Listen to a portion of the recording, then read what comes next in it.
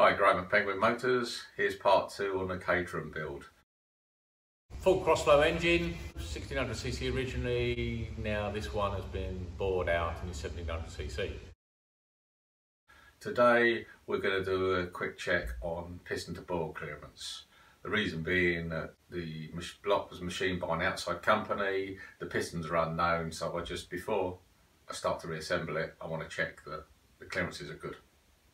Alright, there's many ways to check piston to bore clearance, but in this instance what we're going to do, we're going to take our bore gauge, which is actually used for checking wear in the bore in terms of variation in size.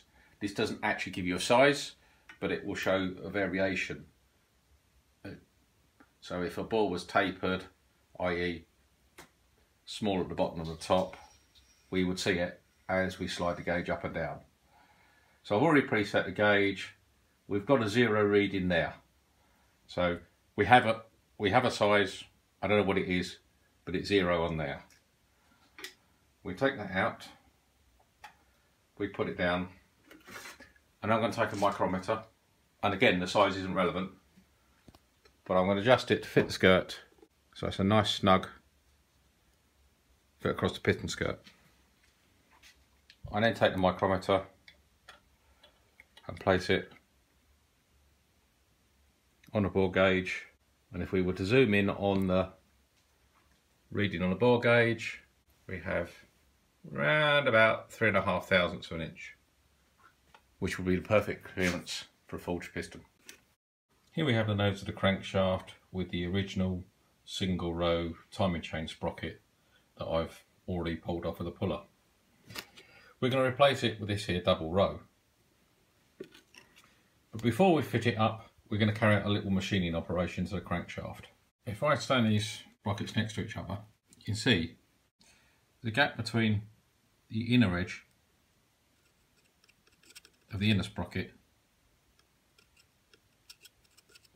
and the end of the pulley, where it touches the crankshaft, on a double row is smaller than it is on a single row.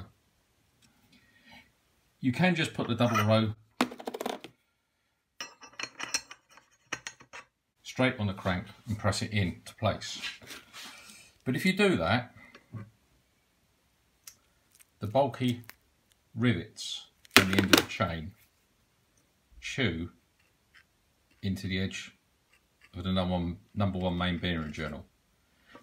It's not major, but it's better if we don't have the chain chewing lumps out the end of the crank.